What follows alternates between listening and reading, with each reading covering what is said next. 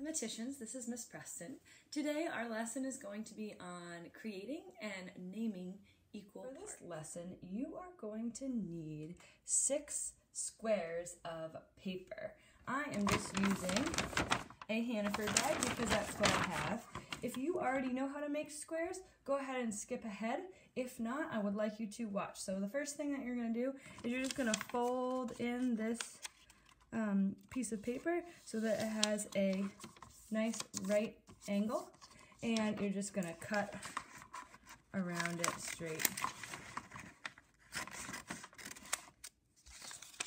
Then you have a perfect square. You're going to need to do that 5 more times.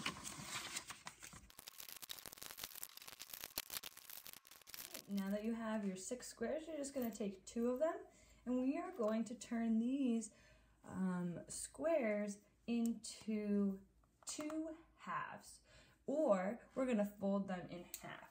So go ahead and try to see if you can fold them into 2 parts that are equal. Equal means the same. So one way we could do this is by folding it in half this way. So we're going to match up those corners, and we're going to fold it in half that way. See how this piece is exactly the same as this piece.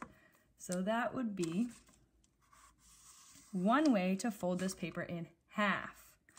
The other way we could do it is what we've already done. We can fold this, we can match this triangle with this triangle, and we have 2 pieces that are equal. Now, what are the names for these pieces, these equal shares? Well, one of these equal shares would be called a half. You could also write it like 1 half.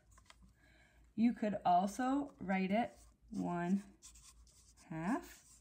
You could write it 1 out of 2 because it's 1 piece out of 2, or you could write it 1 over 2, 1 half. Now, if you're talking about both of these pieces, then both of these pieces would be 2 halves, or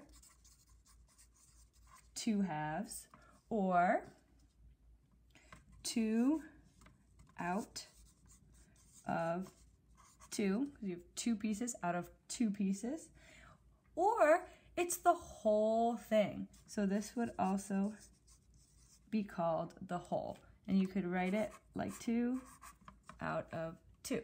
Same thing for the pieces over here. They would go by the same names because they're both halves as well.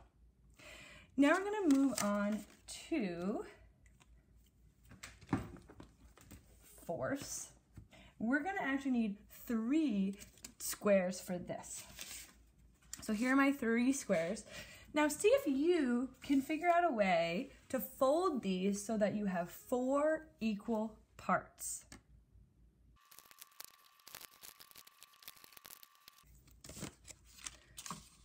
All right, these are all ways to fold this shape into 4 equal parts. These all are the same, they match. These all are the same, and these all are the same.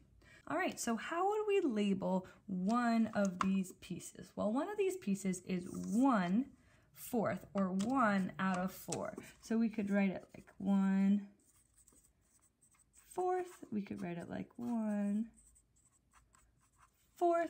Now, fourths are kind of special because there's another name for them. You can also call them quarters. Just like 4 quarters of coins make up $1, 4 pieces make up a whole. So we got 1/4, you could write, or 1/4, or 1 out of 4, right? Because it's 1 piece out of all 4.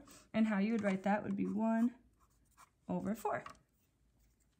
Now, what about if you were talking about all the pieces? So on this one, what if you're talking about all of these? Well, we know 1, 2, 3, 4. We have 4 fourths, or we could write it 4/4 or 4/4.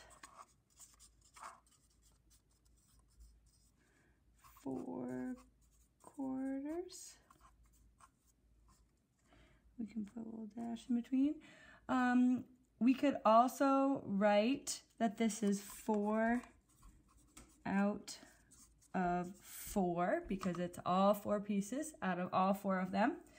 And that would also mean that this would be a whole. We can also write it 4/4. Now our last one is going to be thirds. This is really hard to fold, so see if you can figure it out. Otherwise, I will give you a lesson. So there's no easy way to do it because folding in half is much easier than folding in thirds. So what you have to do is just approximate. So you're gonna fold this over and try to eyeball. See if you can match this side with this side. See if you can get as even as possible, as equal as possible. So mine's not perfect, but it's almost there. And then you're gonna take this one, you're gonna open it back up actually, and then you can take this one and push it right to the side, the crease that you already made, and fold it down. If it's not perfect, it's not perfect, it's okay. But you should have 2 lines so that you can see your thirds.